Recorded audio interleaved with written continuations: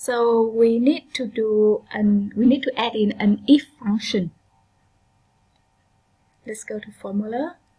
If function is allowed in Word, but first we need to learn how to refer to the cell 914 here. And in Word, there are two types of cell reference. One is cell reference, so A1, B1, C1, D1, or the other one is row column reference. Row 1, column 1, or row 1, column 4. In our case, because total is a merged cell and shipping fee is also a merged cell, so row column reference could be more appropriate. So let's see, row number 1, 2, 3, 4, 5, and column number 1, 2. So we will refer to this as row 5, column 2 is greater than or equal to 500. Then return 0 because there will be no shipping fee. Otherwise, return $25.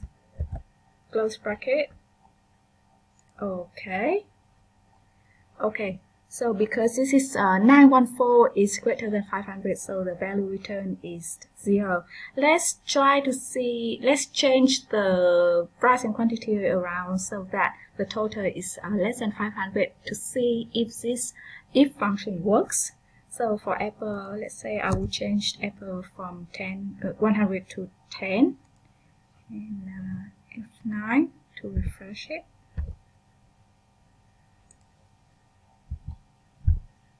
It is still greater than $500, so okay. For mangoes, I will change the quantity from 20 to 2. F9.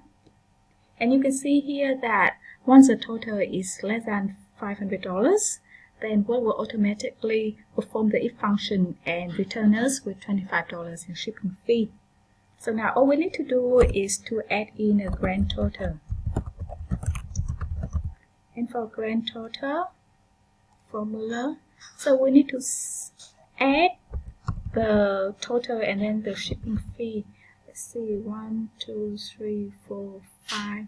So row number 5 and 6 and column number 2. Okay, so row 5, column 2, and then row 6, column 2. Okay, done.